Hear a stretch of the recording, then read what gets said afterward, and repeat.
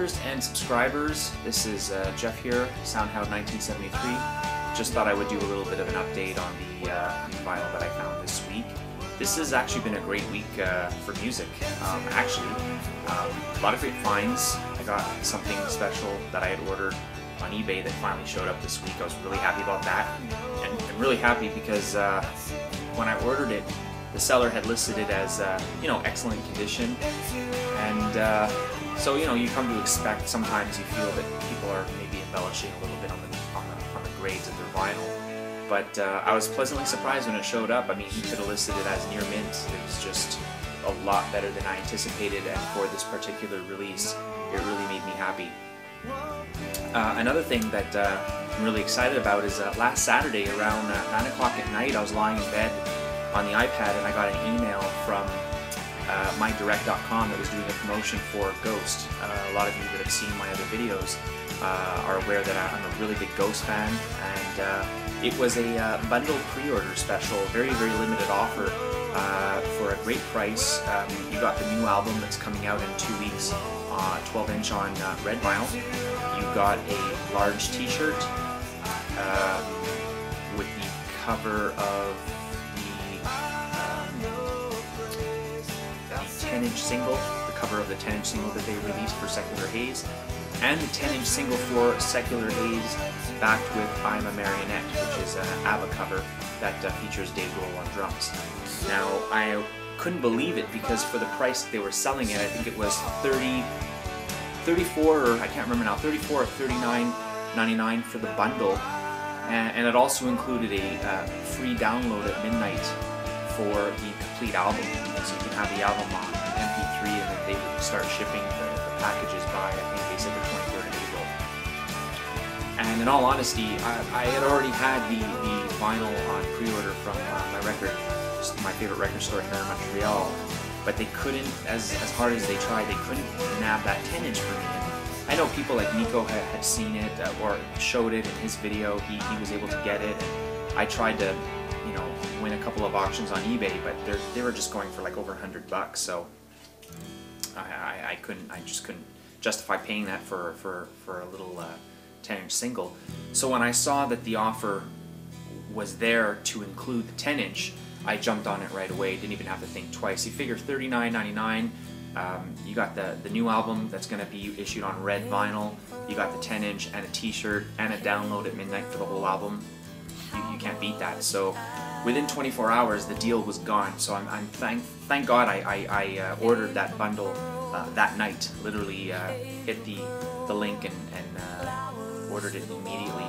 And I told a friend of mine, and the next day they weren't offering the 10 inches anymore, just the t-shirt and the album on red vinyl. So I was very happy about that because the 10-inch looks so cool with the single of Secular Haze, so I'm really happy that I'm going to own that. And I think I've mentioned in other videos that I'm going to be seeing them here in Montreal on May 7th at the Corona Theatre.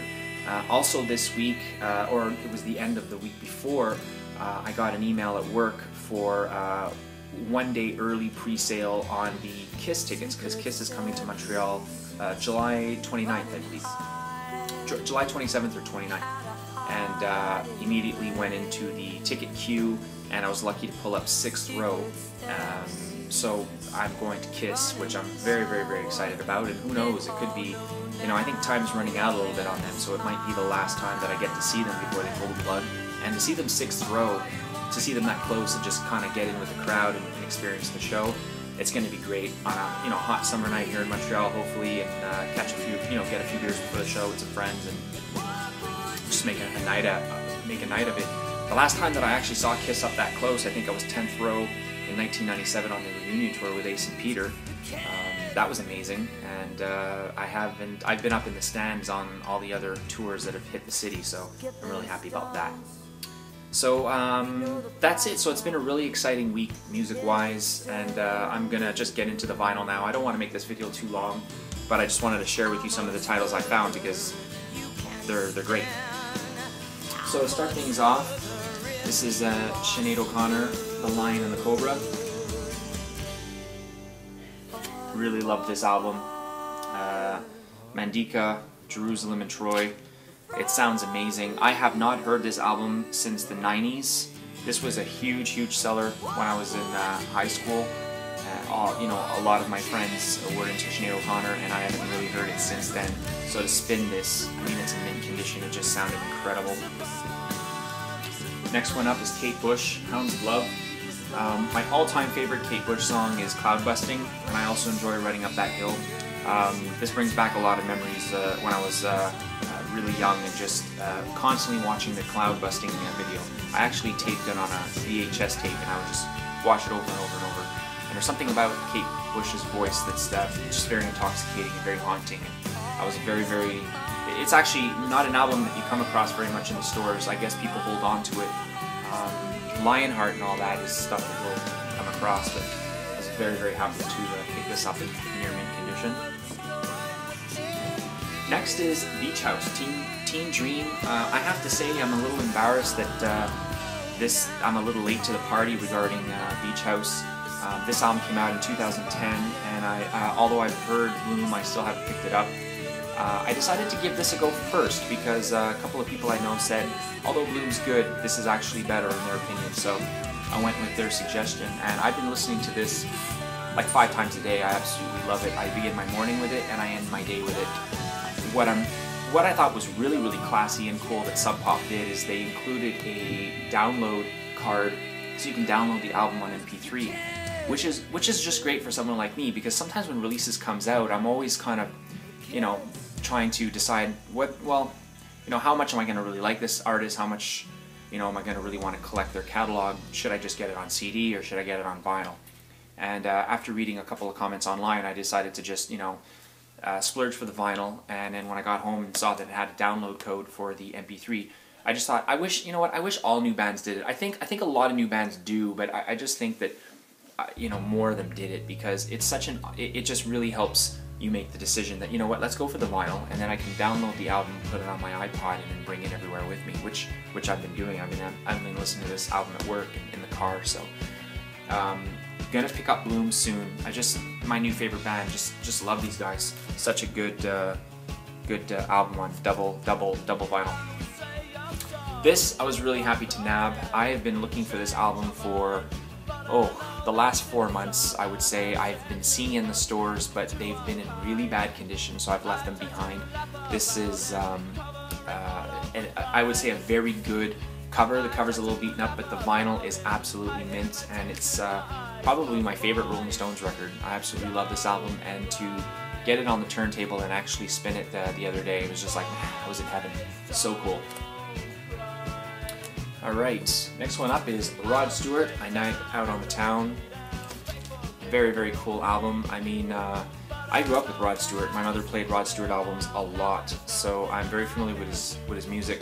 Also loved his work in the Faces, and I don't even think he's ever released a bad album. I just love his voice, and the songs on here are just classic Rod Stewart, and it's a great album to put on Friday night after a long week at work. Glass of red wine, just dim the lights and sit back and relax. Next up is The Smiths. This is Hatful of Hollow. This is a original Canadian press on Rough Trade Records. This is in really beautiful condition. I actually found this morning.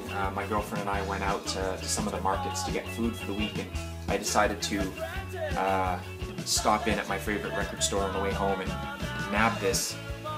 Just beautiful. It's got the original sleeve.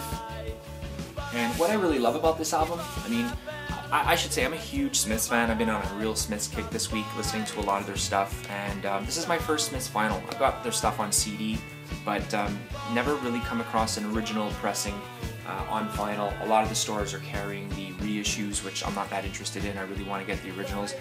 What I love about this is, although it was the second album that came out, a lot of people consider it their first for the versions, because they're the same versions that appeared on the first album, and they're from the John Peel sessions, the live radio show they did on the BBC. And I actually agree. I mean, I love all the Smiths albums, and especially the originals that showed up on the debut, but I really love the feel of these. They're a little bit more sped up, and they just sound a little bit more organic and live, and that when I want to listen to my favorite songs, The Smiths, I typically want to listen to the ones from the Peel session. So when I saw this, I grabbed it. Very, very, very happy about that. Next up is Scarecrow. I actually got this thinking of LJ today because we were just talking about this that he showed in his last video, and although I already had it, I couldn't pass it up because it was $2.99 and it's mint all the way around. So it's actually an upgrade for me. So didn't think twice. I actually found it was a couple of records behind the Smiths, so I figured, wow, I mean, grabbed it. Didn't even have to think twice. Next up, Judas Priest, Hellbent for Leather. Love this Priest album. Judas Priest in Montreal is really difficult to find. I mean, the reissues are easy enough to find, but it's the originals that are very difficult, and if you do come across them, they're in really bad condition. This one was mint all around. Played this the other night. Couldn't believe it. Just sounds so awesome, so much warmer than the CDs, and I just couldn't believe it when I pulled it out. I think this was $7, and it was just amazing condition. Whoever owned this album before took really good care of it. Next up is a band some of you will have, well, watched I think 2 videos back or 3 videos back. I said that I was just getting into Dream Theater, and the new album with the new drummer, or their last album, I think from 2 years ago, Dramatic Turn of Events, I absolutely love. I've got it on CD, DVD, and I had ordered a couple weeks ago the Images and Words because my favorite record store here in Montreal, they had a distributor that was able to nab me one of the 2000 numbered editions on black vinyl. This came in by accident. They kind of mixed it up. I'm still going to get the Images and Words. I'm sure it'll come in the next 2 weeks. But when they called me and told me, I said, well, you know what, put it aside, I'll grab it anyways. I heard that the vinyl was a little bit more organic sounding than the CD, not as distorted, a little bit bigger and wider soundstage, a little more bass, and a lot more clarity on the drums. And being a drummer, and especially loving Mike Mangini's work, I figured, why not? So this is actually a really beautiful pressing, 180 gram vinyl, gatefold, really beautiful sleeves.